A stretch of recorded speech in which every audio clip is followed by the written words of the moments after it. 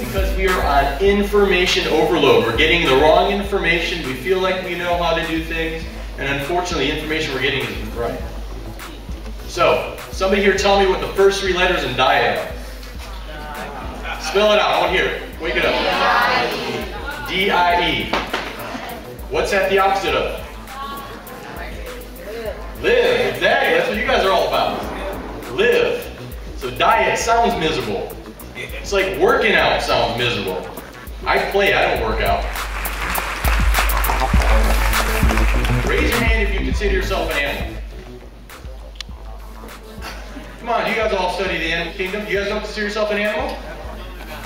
Absolutely not. We're better than animals? Then how come we are the only unintentionally overweight, sick, diseased animal on the planet if we're better than the rest of the animals?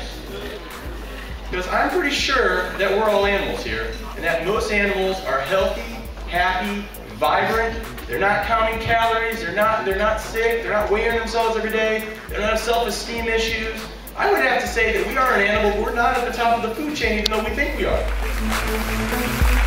lot of us grew up saying, you gotta finish your food on your plate, right? Tell me if your parents told you that when you were growing up, right? Finish your food on your plate, because there's starving kids in Africa, right?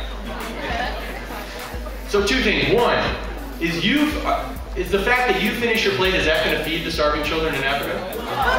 No. So you know what they say in Africa? They say, put down your fork. There's overweight kids in America.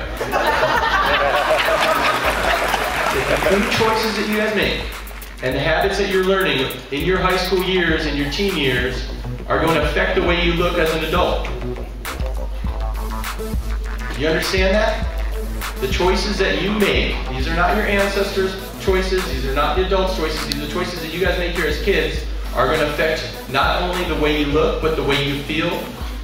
Whether or not you're getting bullied, your confidence, the way you carry yourself, whether or not you're going to be getting a particular job or not, because the way you look carries over to the way you feel, carries over to the way you carry yourself, and usually people don't get bullied when they have a whole lot of confidence.